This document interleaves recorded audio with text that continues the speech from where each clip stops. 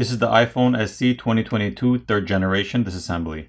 If you want to see more videos like this, make sure you subscribe and follow me on Twitter so you'll be notified when I upload a new video. And if you need any tools, there are links in the description.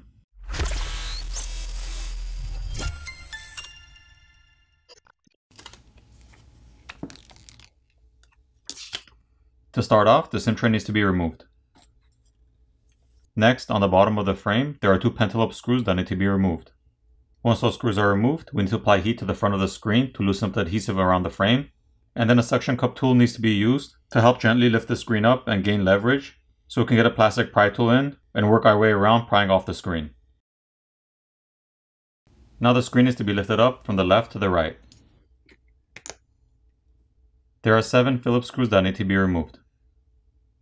Once the screws have been removed, the metal plates can be removed as well. Now the flex cable for the battery can be disconnected.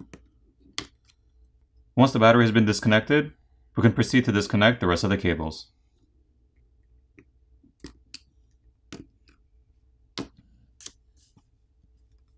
In order to remove the battery, there are 2 adhesive pull tabs on the top, which have to be pulled to release the adhesive underneath the battery so the battery can be removed.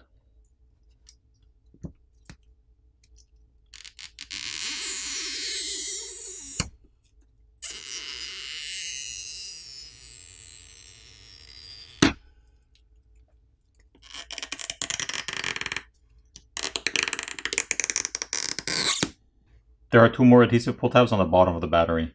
Regardless, I never seem to have any luck with those pull tabs, so I'm going to apply some isopropyl alcohol around the edges of the battery and let it sit for about 30 seconds so it eats away at the adhesive underneath, making it easier to pry it off. Here's a better look at the 2018 mAh battery. Now the 2020 2nd generation iPhone SE looks almost identical both internally and externally to the iPhone SE 2022 3rd generation. But not 100%. The text or imprint on the coverings look different, as well as the fact that the 2022 Generation 3 battery looks slightly thinner than that of the one in the 2020 SE. On the bottom portion of the battery where the chips or components of the battery, as well as the flex cable are, seem to be a bit thinner on the iPhone 2022 SE, possibly giving it slightly longer battery cell. Now as for the question if the iPhone 2022 SE battery would work in the iPhone 2020, the answer to that would be no. Size-wise, yes, it would fit in the compartment. However, yet again, Apple has changed the connector very slightly, so the connector on the 2022 SE battery would not fit with the connector on the 2020 SE. Here's a closer look at those connectors.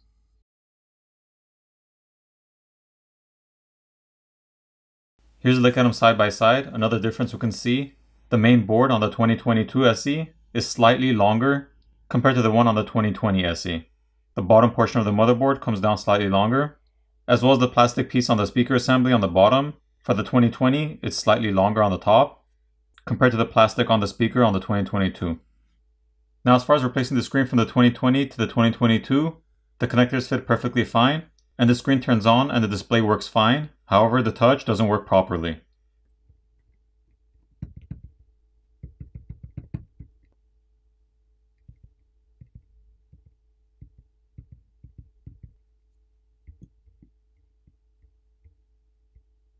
Sometimes it'll detect the touch and sometimes it doesn't. Now physically between the 2 screens, there are a few more differences. One being the layout of the graphite film on the back, which helps transfer heat. And the second thing I could see is that on the 2020 iPhone SE, the 2nd generation one, there's a one-piece metal plate on the back, and the graphite film is actually on that metal plate. Compared to the 2022 3rd generation one, where there's a metal plate on the bottom and a separate metal plate on the top, and there's nothing in the middle. So on the 2022, the graphite film is attached directly to the back of the screen.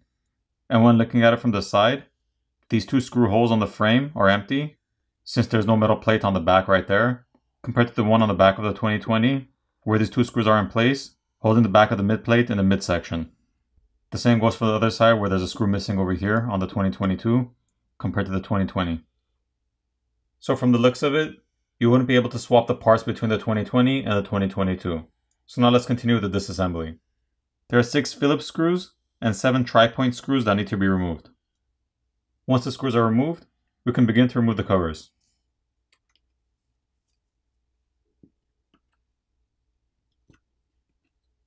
The flex cables for the screen are adhered to this bottom plate, So if we need to replace this, we'd have to heat it up and pry that plate off. The flex cable for the home button is connected here, and that cable can be disconnected by just popping it off. And the home button can be removed by pushing it in and removing it. Here's a better look at the front-facing camera, the top ear speaker, and the proximity flex. And this entire flex cable assembly is held on with adhesive, so if you need to replace that, you'd have to just gently pry it off.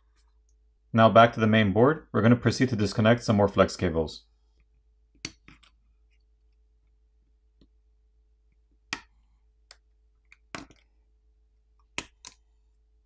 There's a standoff screw and a Phillips screw, which are holding down the cover that's covering the main camera that need to be removed.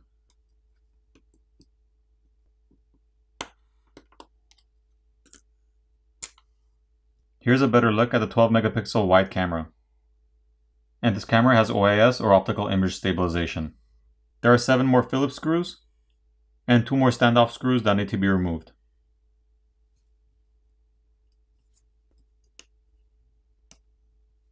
Two more flex cables need to be disconnected.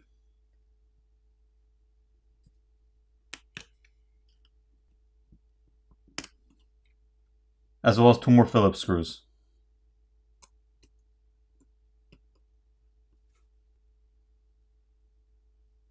There are 2 more Phillips screws on the inside of the frame that need to be removed. Now this flex cable can be removed.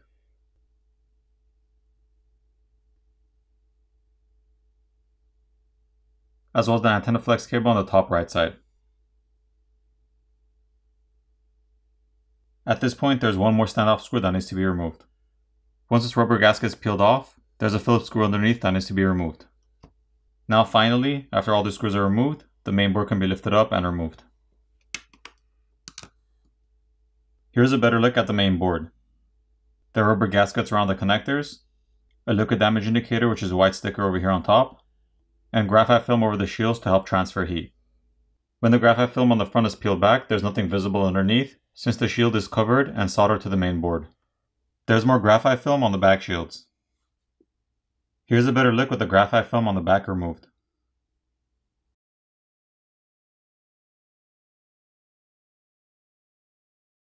Once the main board has been removed, we can see the wireless charging coil in the center, covered with graphite film to help transfer heat, as well as some more graphite film which lays underneath the motherboard.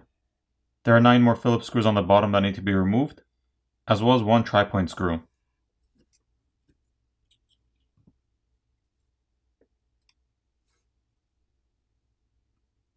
There's a flex cable between the taptic feedback motor and the speaker assembly that needs to be disconnected. And the speaker assembly can be lifted up and removed. Here's a better look at that. There's a mesh filter inside the speaker assembly opening.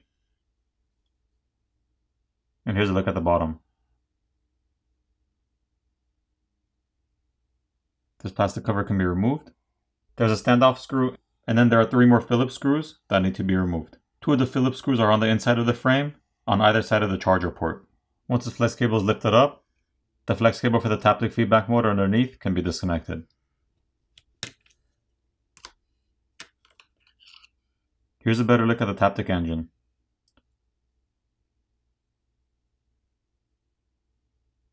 Now the 2 microphones on the bottom need to be separated from the frame, and they're held on with some adhesive. And then the charger port flex cable can be peeled off.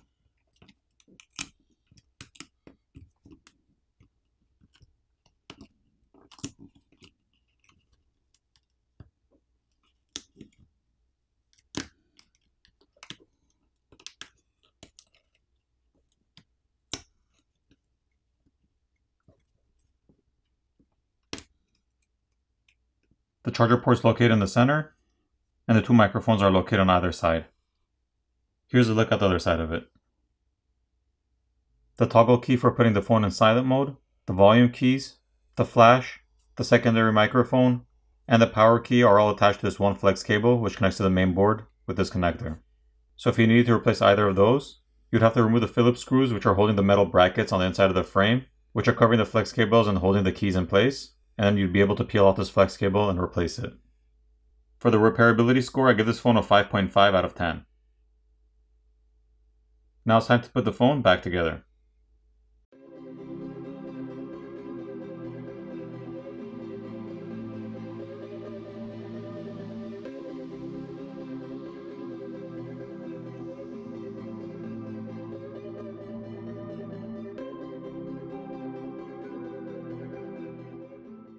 Once everything's back in place, apply new adhesive and reapply the screen.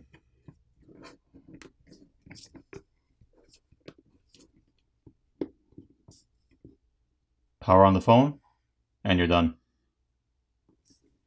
I hope you enjoyed this video, and I'll see you in the next one.